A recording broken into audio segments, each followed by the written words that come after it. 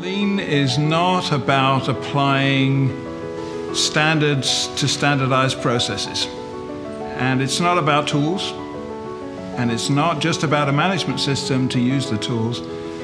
In the digital age, where things are moving fast, the key differentiator is going to be the speed of learning.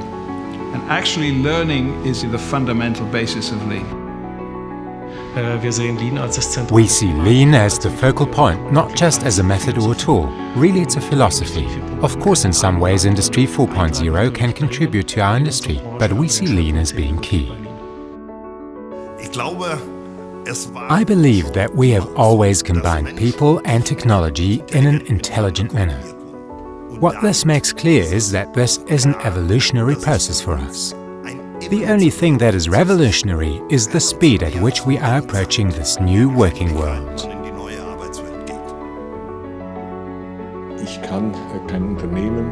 I can't digitalize a company that is full of wasteful practices. That's like the difference between using a wooden plow and flying to the moon. I always have to look at both together. The cornerstone is to first optimize the value chain and remove the waste, and then to use the elements of Lean as a starting point, taking Industry 4.0 into consideration. These actually go hand in hand. Lean is the prerequisite for Industry 4.0, or as we call it, digitalization. Because I feel the term Industry 4.0 is too closely tied with production. We're trying to take a step forward using the appropriate digitalization tools, especially in the field of administration. In Lean, the tools are about fixing things, doing improvement to discover what your real problems are. It's a discovery process. Well, I think it's interesting how the same approach to the same ideas can work in different industries, and that you can learn from other industries.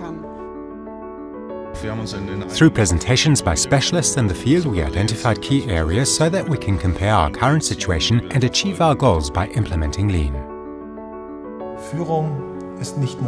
Leadership is not just about action, it's about reflection. I need to take the time for reflection to help me understand what makes me tick. And when I understand this, then I'm in a better place to understand what makes others tick. By feeling empathy and by introducing empathy, I am better able to lead a company well.